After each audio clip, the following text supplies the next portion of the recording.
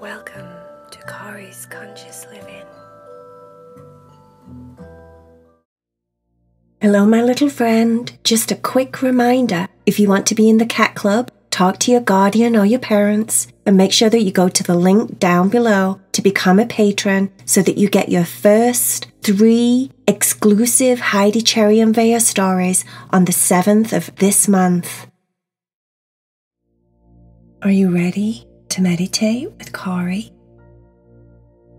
Are you ready to allow your body to relax and let go of your day, to get all snuggly and cuddly in bed? Cherry was sick. OMG, was she sick. Heidi and Vaya had been taking care of her for the last 3 days.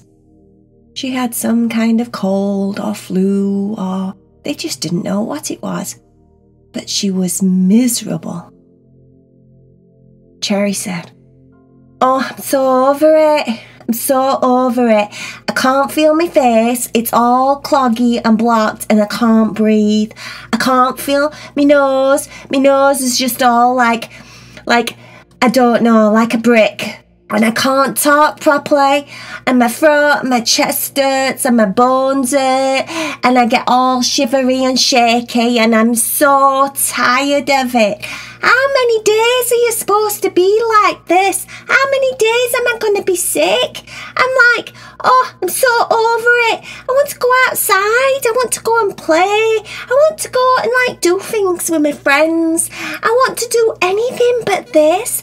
I don't like being sick. I don't think I've ever been sick before. Well, I haven't been sick for a really long time because I've got such a great immune system. I just don't know what happened. Heidi said, "Well, sometimes when you get sick, it's also because of something that's going on with you emotionally. It doesn't always have to be physically." Cherry said, "What? What do you mean?" Heidi said, "Well, sometimes when we get sick, it's because we're stressed or we're upset about something or we're overwhelmed with something. Or sometimes something happens to us and our bodies just don't know how to process it and they get run down and they get sick. It's like an overload of emotion. Have you been emotional about anything?" Vaya said, "Good point, Heidi, good point." Cherry said, "Emotional, me? I'm not emotional. I'm like a rock. I'm just constantly, well, no, I'm lying. I'm always emotional. I'm up and down and up and down and up and down and I feel so much. I think I'm an empath." Vaya said, "Empath? What does that mean?" Cherry said, "Well, that's when you feel everything." I bet that's it, Heidi, you're a genius. Because I do feel everything. I'm kind of like Mother Teresa or something. Or like somebody, the Buddha. I'm like that. I'm so emotionally tuned into everything and everyone around me that I get sometimes a little bit overwhelmed. Anyway, Vaya, when you're an empath, it means that you can feel other people's feelings. And you can sometimes allow other people's feelings to affect your feelings.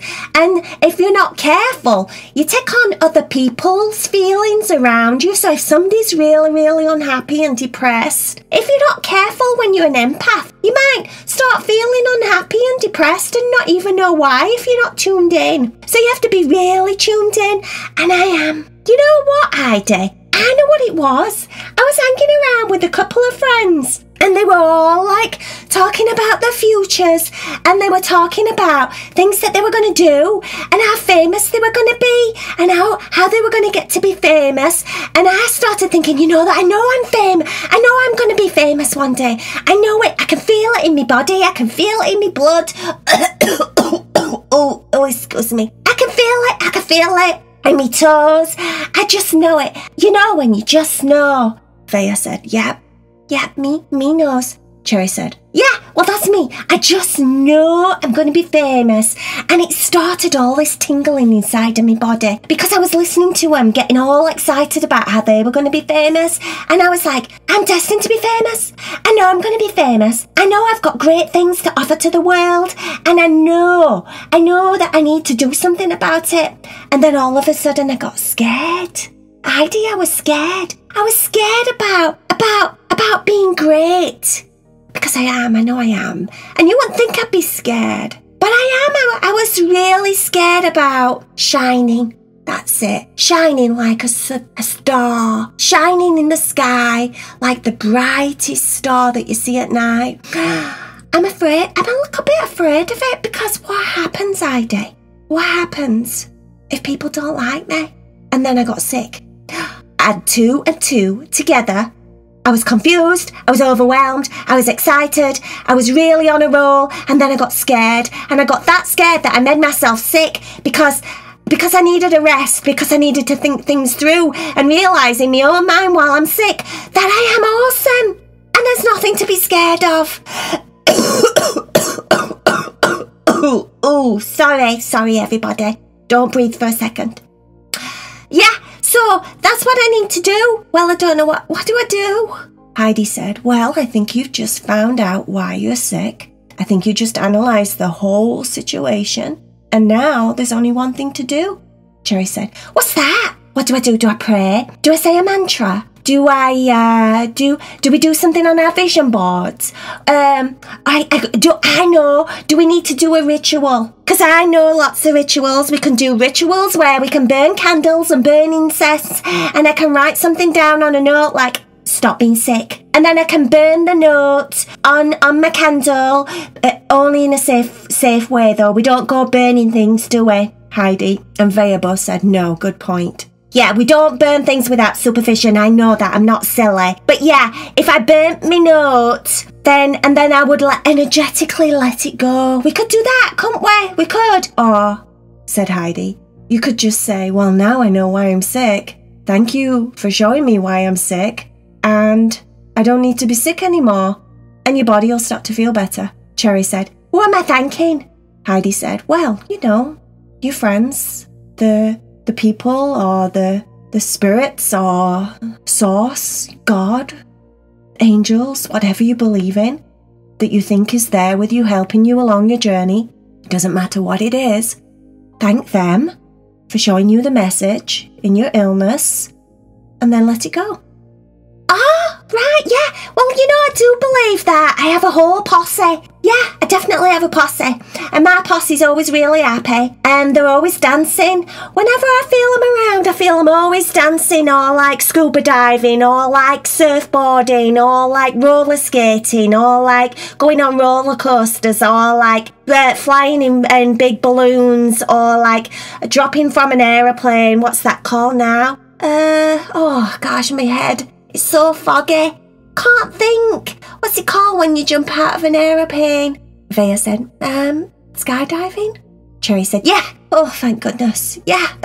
Actually, you know what? I'm feeling a little bit overwhelmed again. I'm feeling a bit scared again. I think I'm scared now that if I'm not sick, then what do I do about this need, this desire to be famous? What do I do about it? Because if I'm not sick, that means I have to start to do something about it. And that means I can't just ignore it. And that means I'm going to have to face it. I'm going to have to face that I'm absolutely awesome.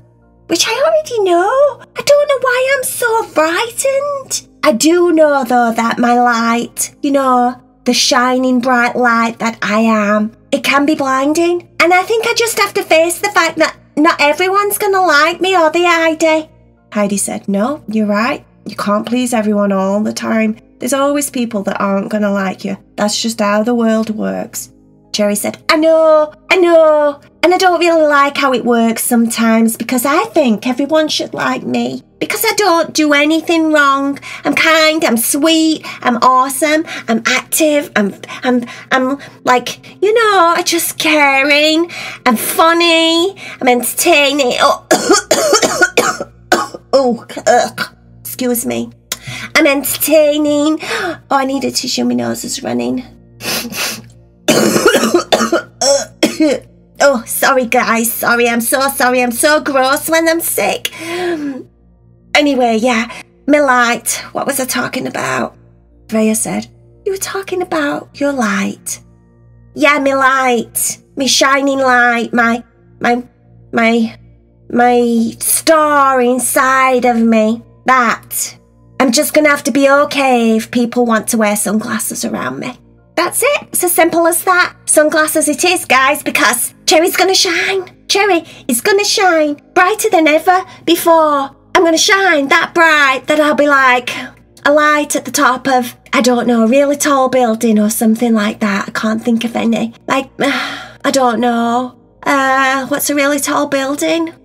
Heidi said. The Leaning Tower of Pisa, maybe? Or the Eiffel Tower? Or the Blackpool Tower? What? Said Cherry. What's the Blackpool Tower? It's a tower in Blackpool, said Heidi. Where's Blackpool? It's in England, said Heidi. Oh, right, okay. Well, yeah, I'm going to be like that light on the top of Blackpool Tower, shining brightly for the whole world to see. Here I am, Cherry, and I'm famous. And I should be famous because I'm awesome. Oh, this cough. Heidi said, well, now that you've got it off your chest, maybe you'll stop coughing. Cherry said, oh, genius. That's genius, that is. Putting those two things together, I've got something on my chest that I need to get off my chest. That is the message that I'm light. And I'm going to be famous. Everything's going to be all right. And now I'm going to stop coughing. You're so clever. So clever. Oh, I need to go to sleep. Let's just lay down, please. Can you lay down and just snuggle me, please? Because I just want a blanket. I want some lemon water with honey in it. And I want some love and attention. Maybe a little back rub. And maybe a paw rub. That'd be really nice. And, oh, dear me. I'm so tired and I can't keep my eyes open. Cherry was asleep. Heidi and Vaya snuggled deep down next to her on the bed. Could do a little back rub and a paw rub, even though she was fast asleep already. And then Heidi closed her eyes. And Vaya closed her eyes. And before you know it, all three cats were dreaming away. Dreaming about being famous and shining bright. The end.